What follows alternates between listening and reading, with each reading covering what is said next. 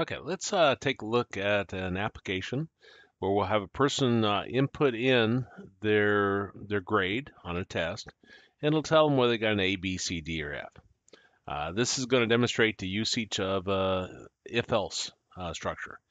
Specifically, we'll have multiple items to check to see if they got an A, B, C, so forth. So I'll create a new project.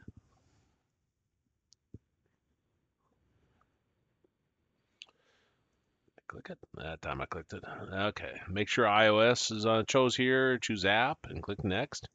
I'm not going to use any special GUI features of this. Again, I'm just demonstrating the coding behind an if-else structure. And this is grade determination. And you put in an organization identifier there. And that'll give you a unique bundle identifier, and then you make sure these are set up like you see here, and then click next. Click create, that'll create the folder and the project. Okay. Now, I'll leave the vertical stack there, but I'll get rid of these two. And I'm gonna, instead of typing it in this example, I'm gonna go to the plus up here. We're gonna need to get the test score, and then we'll return the grade. So I'm going to choose a horizontal stack. So I'll type H stack. And drag and drop that here. In the content, I'll delete what's there. We're going to have a text. So I'll click the plus here. Drag text over. Do enter after that. And I want a text field now.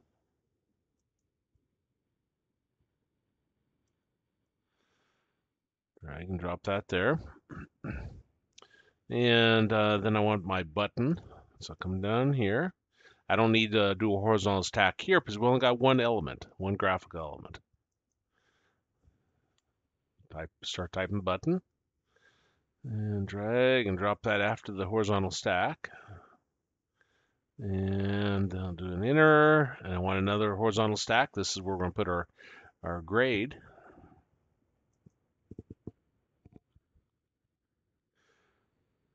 So I'll drag and drop that here. And then I'll get rid of the content here. And we're going to put in, think about this for a minute. Text again.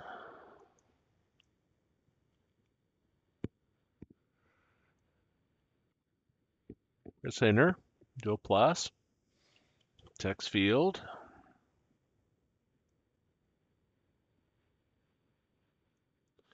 Drag that there. Now let's start changing some of these items. I want this to be the test score. Test score.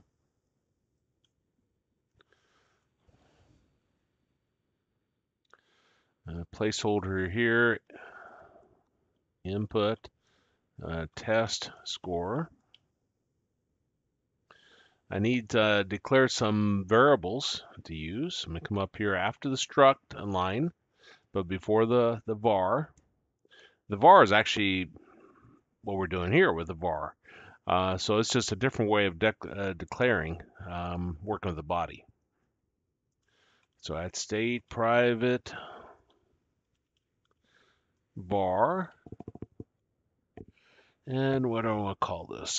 This is the test score. Okay, so test score string colon string equals to blank. There we go. And at state private var.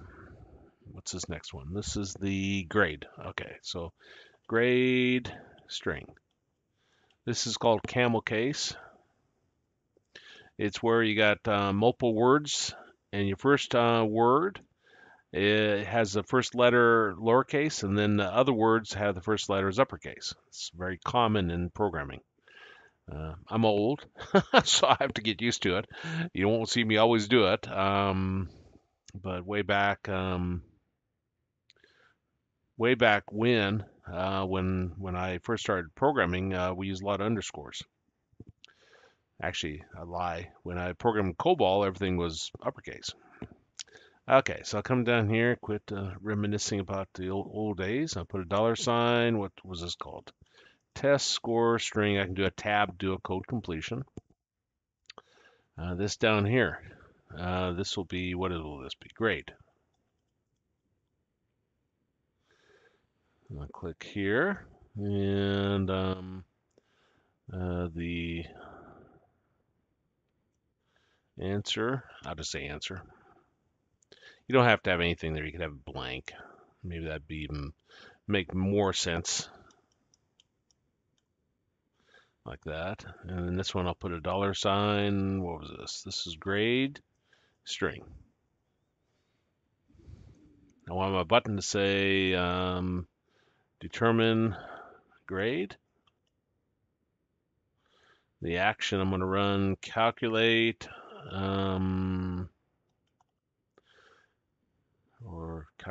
calculate letter grade. Letter grade. There we go. Can I find? Okay, yeah, I know you can't. And let's see. I will come down here. Before this if you click these braces, you see this one lines up with the struct. And we want our function, our method, to be within the struct. So you have to put it here. You can't put it down below the other curly brace. So important distinction. And what I call it? I called it calculate letter grade.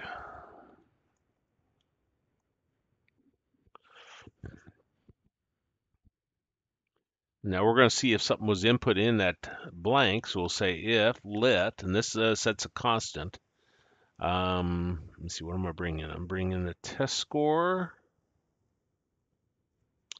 So test score, and I won't put the str on there because that's what we're using to write out to our text fields. If let test score equals to, I want to do a double, and I want to convert test score str. And I'll do a tab twice to put that in there.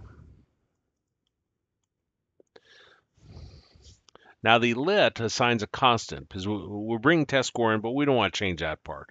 If we wanted to change it, we could have another variable set up and assign it to that variable.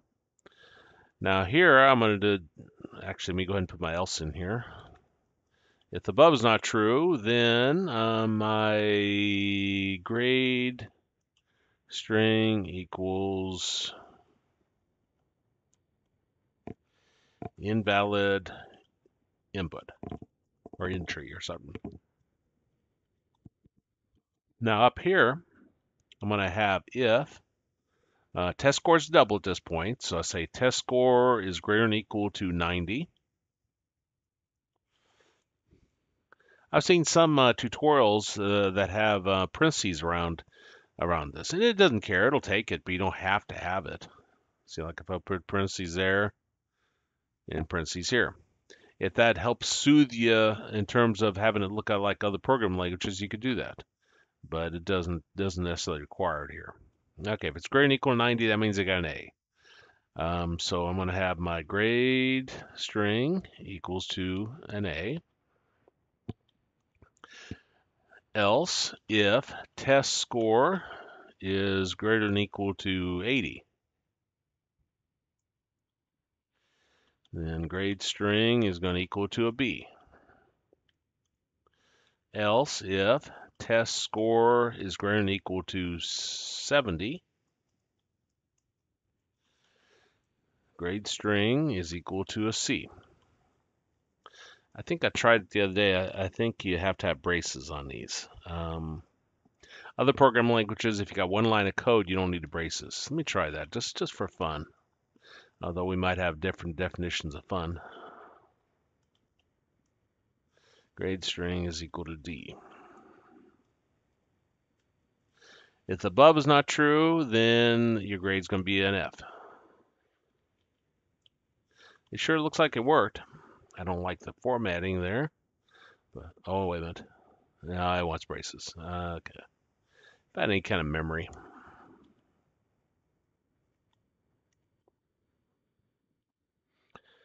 Okay, and then down here,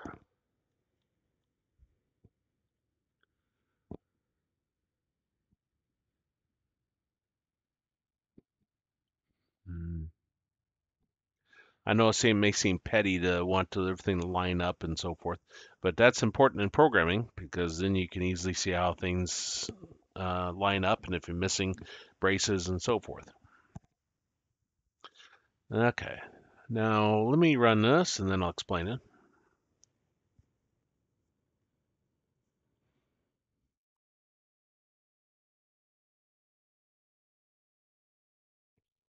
Okay, so put in 70,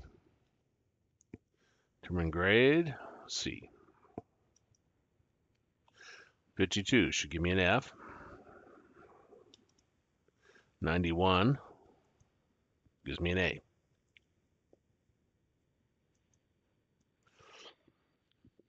Now let's pretend my grade is 81.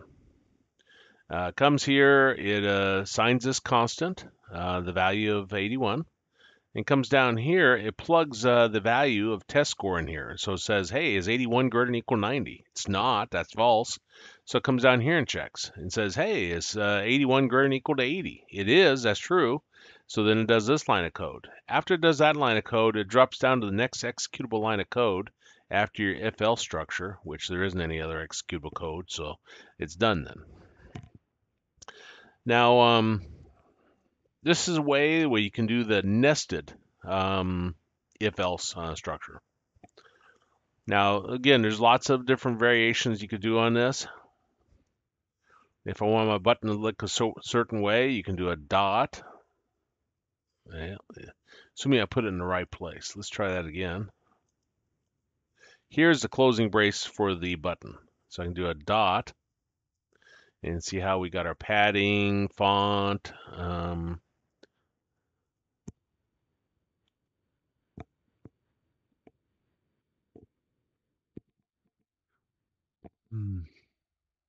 if I could did that, then I could put in font here. I'm not sure if you type font dot.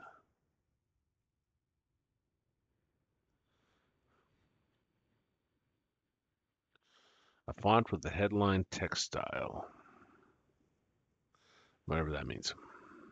I'll unpause that. It did change a little bit, made it bold. By the way, you can click in here and do 55 and then click determine grade and so forth. You don't have to go to the simulator. I was going to say something inappropriate. I was going to say a stimulator. It's like, no, I don't think that's what that is. But the simulator, you can type it in right here. But this gives you an example of how to do a nested if-else structure.